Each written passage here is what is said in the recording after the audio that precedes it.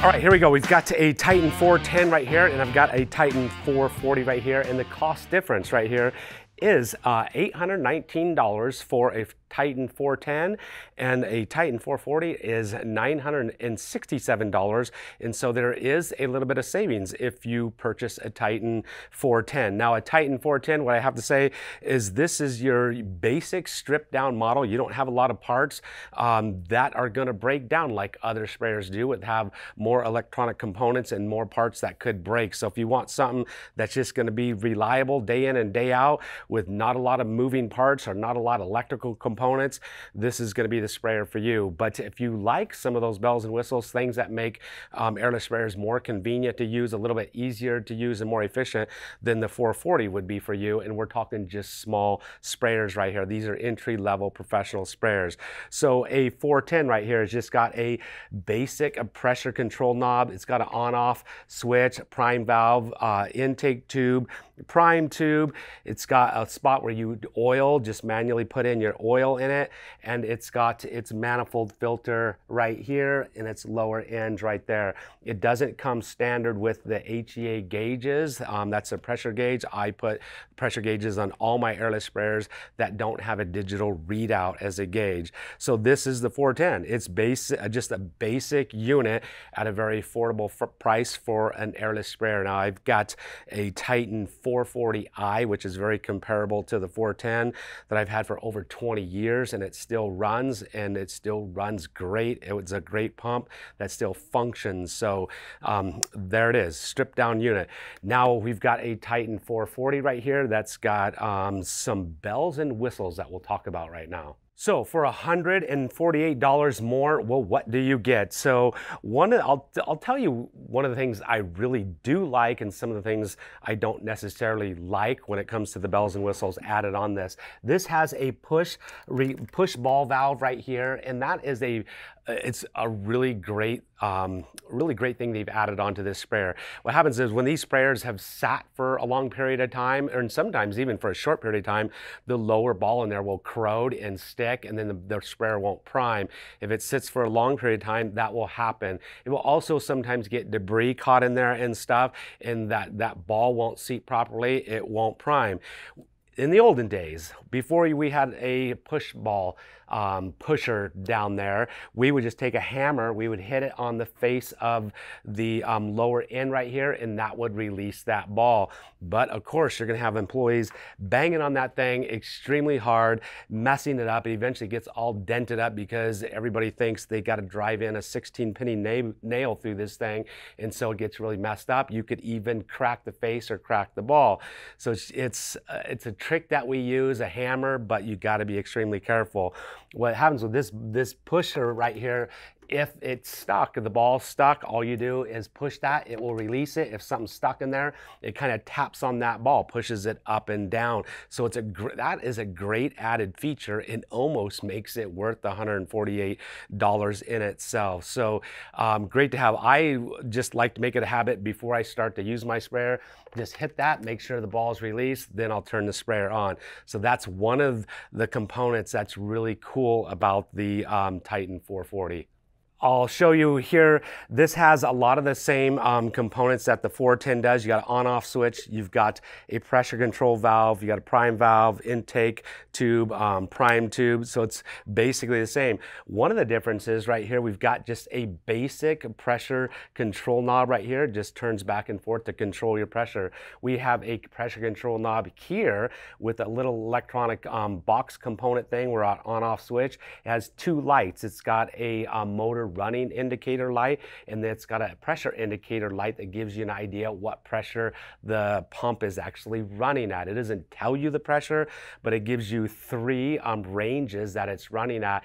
And this is also a light, these LED lights will flash certain flashes if there's a problem with the pump, and you can look up the codes what it is. So that is an added feature, those electronic lights right there. But once again, those are components that actually can burn burnout that this thing does not have. But I never really ever have used these lights, never looked at them, never cared about them. So it's not a feature that I really care about at all.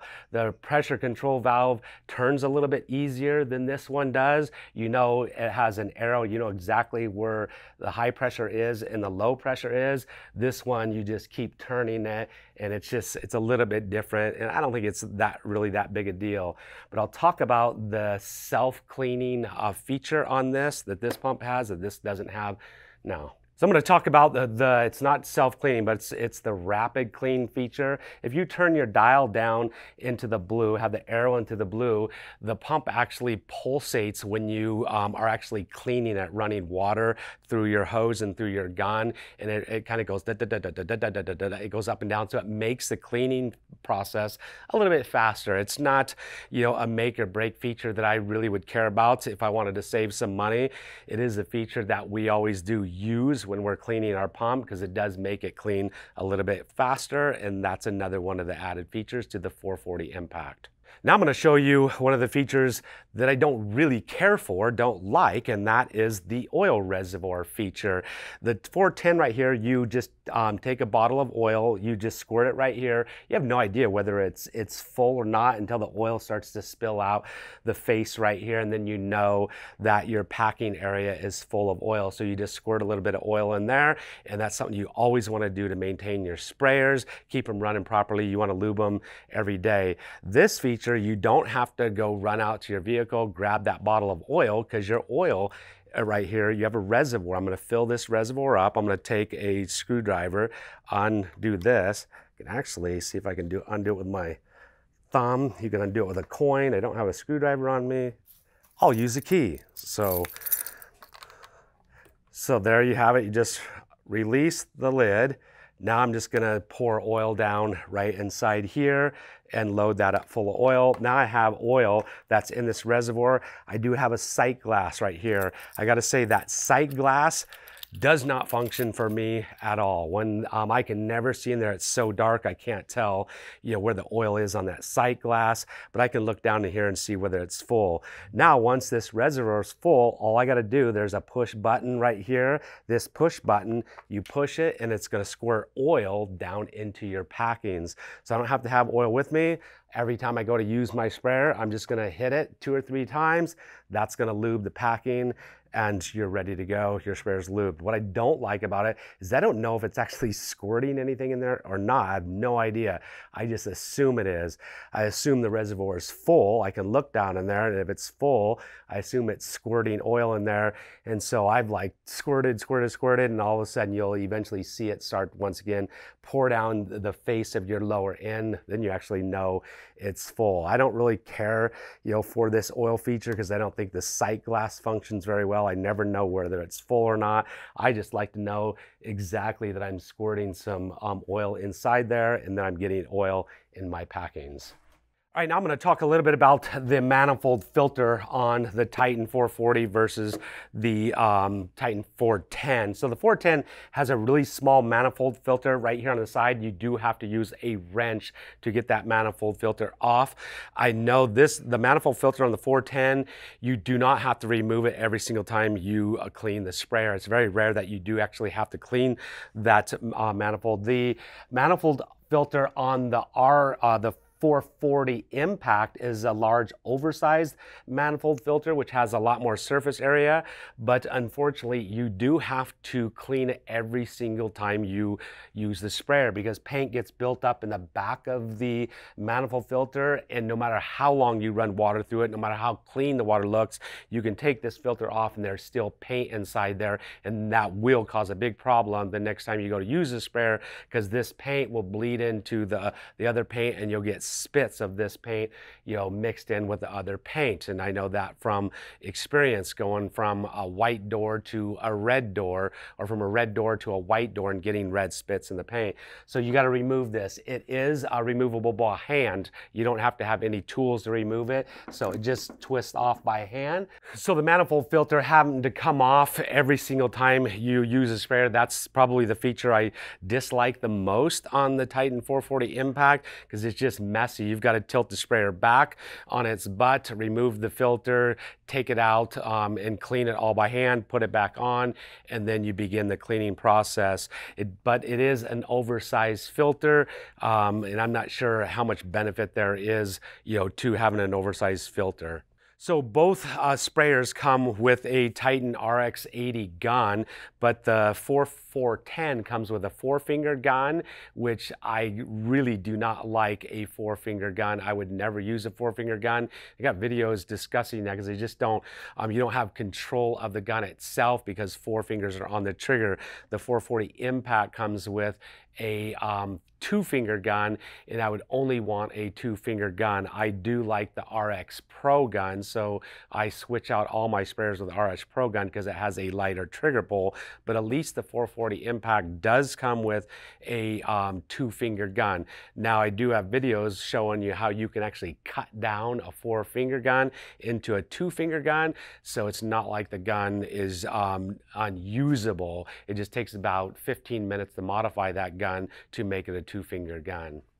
So we got the Titan 440. This also has an HEA gauge on it.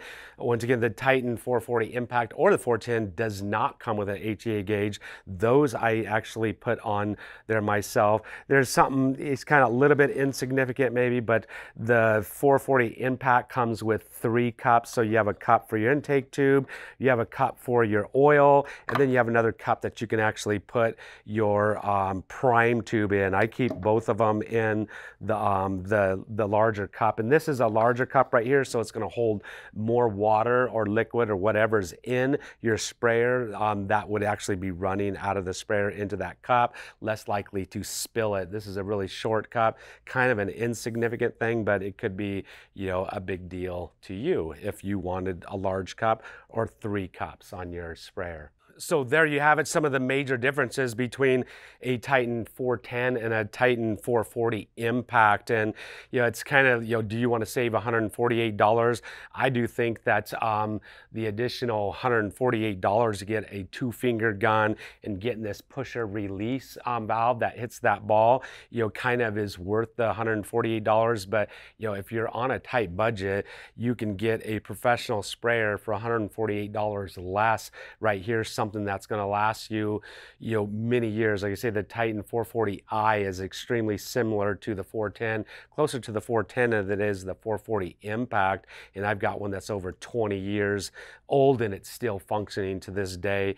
If you've used either one of these sprayers, you have an opinion about them, leave it down in the comment section below. We'd love to hear what you have to say, whether you would be willing to take the 440 Impact for a little bit more money or for a little less money, the 410 Titan sprayer. Let us know down in the comment section below. Don't forget, hit the subscribe button, hit the notification bell. That way you get notified every time I come out with more videos, help videos, review videos, how-to videos. We'll see you next time. Paint Life TV out.